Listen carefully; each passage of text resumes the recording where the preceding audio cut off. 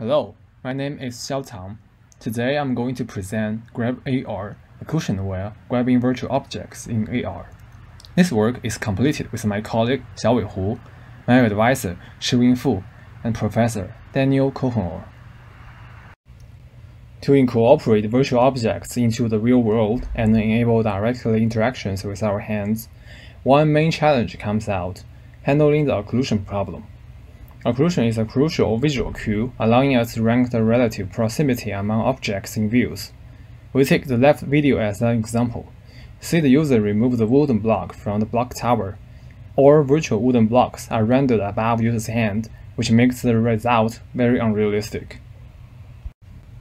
What we would like to achieve is that the user sees his hand through AR device, grab a virtual object and use it.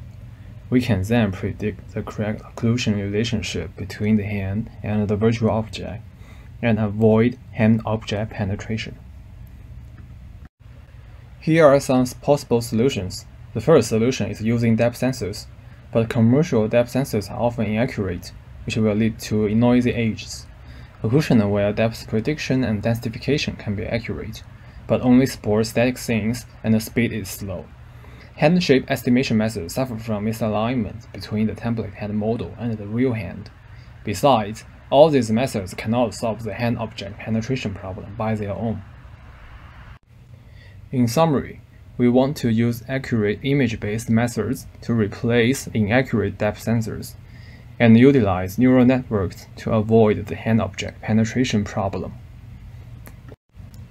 Here is a result of our approach. The palm is behind the virtual phone, and the thumb is above the virtual phone.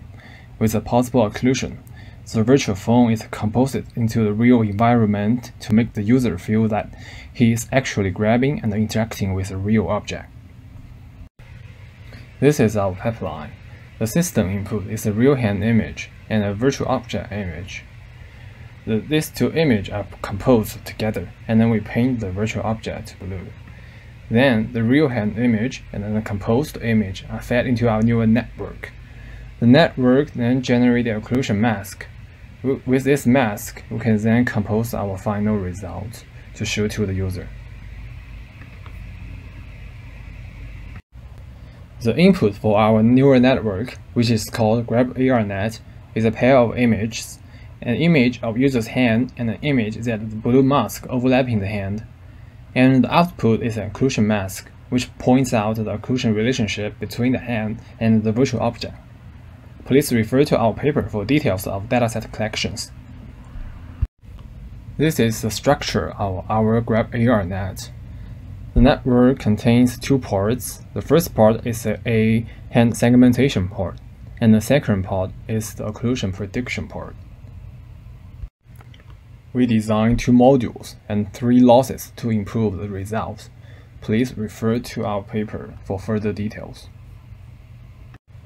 We set up a phototyping system with a webcam that captures user's hand, a local marker to track user's pose, and a screen to show the AR views. Here is a comparison between our method and the depth sensor-based methods. We can see that our method is much smoother at edges and successfully avoids the hand-object penetration problem. Our method can also handle with the virtual object that is not included in the training dataset, which shows the generality of our method.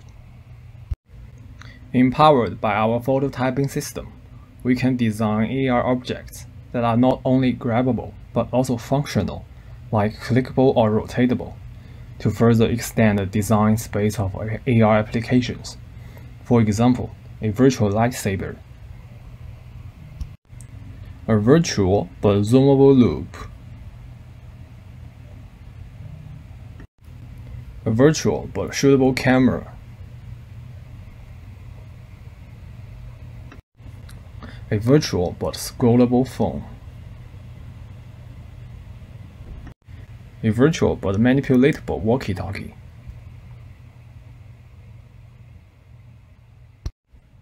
That's all for this talk.